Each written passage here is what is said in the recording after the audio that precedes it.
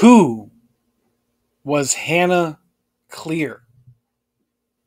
Was one of the four Idaho student murder victims a possible bully? Was Hannah Cleere bullied into committing suicide?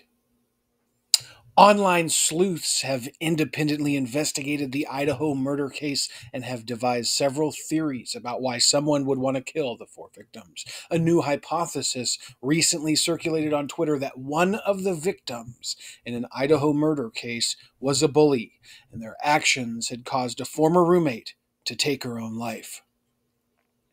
A Twitter user claimed the quadruple homicide is connected to Hannah Cleere, who was supposedly an ex-roommate and shared her dorm room with one of the Idaho victims. As per the claims made in the tweet, they bullied and harassed Cleere, who eventually took her own life on February 24th, 2022.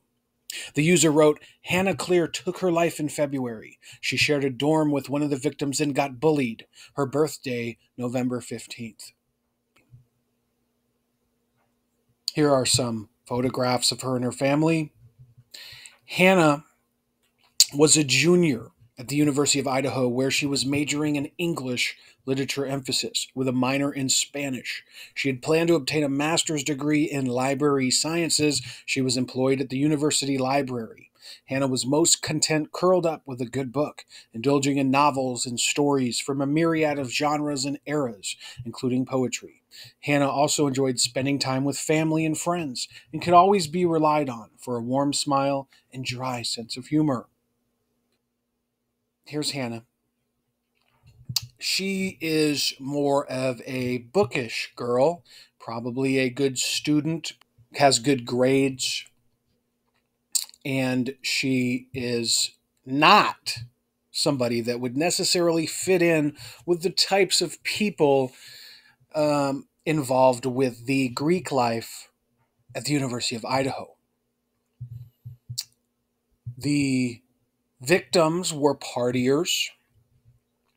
The crowd they hung around with were partiers, which can be expected with fraternities and sororities.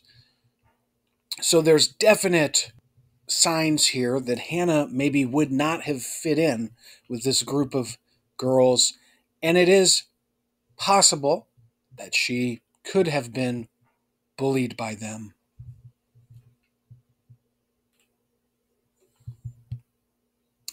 Dexter Hart on Twitter posted this: small town. The majority know what direct neighbors drive and their regular visitors' cars too.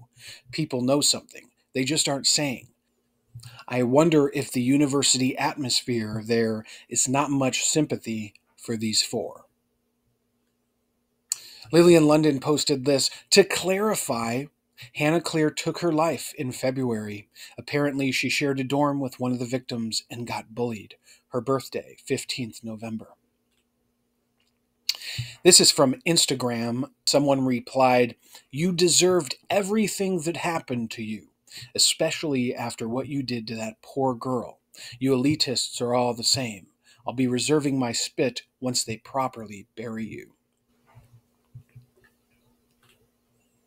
Here's another reply. I am friends of one of the surviving roommates. Maddie also used to share a dorm with two other girls before she moved in that frat house. Anyway, Maddie and this other girl would bully another girl so bad that last year she committed suicide. The brother of the girl vowed revenge. No lie. Another post. There was a girl called Hannah who shared a dorm with one of the victims, according to some students from the university. They bullied Hannah repeatedly until she took her own life. Another post. She's talking about Hannah Cleere. She was a roomie with Maddie that got bullied and took her own life.